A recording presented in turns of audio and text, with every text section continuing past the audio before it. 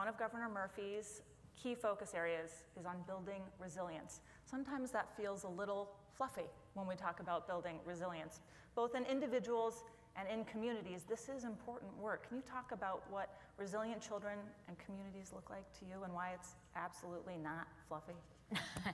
No, absolutely. You know, you mentioned I have 5 kids who are lucky enough to be in New Jersey, where we have great leadership, and what that looks like is they're in school and they're learning about social emotional learning, life skills, things that are preparing them for the inevitable challenges that are going to come with life. We know that that is going to happen, and so being able to give youth the tools that they'll need to address those challenges is really key.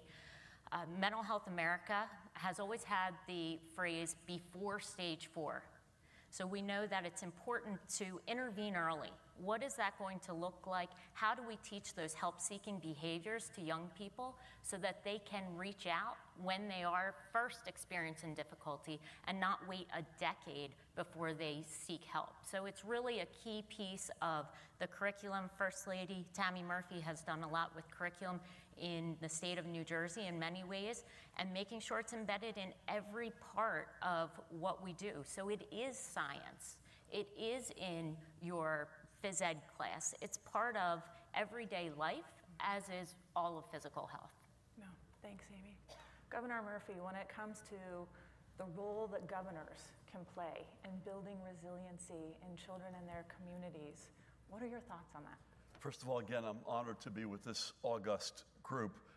I owe a lot of my deep, whatever depth of understanding I have on mental health to Amy and her husband, Patrick, and their family, who really have transformed my personal and I think our collective view on destigmatizing mental health and thinking of this in a much more holistic way.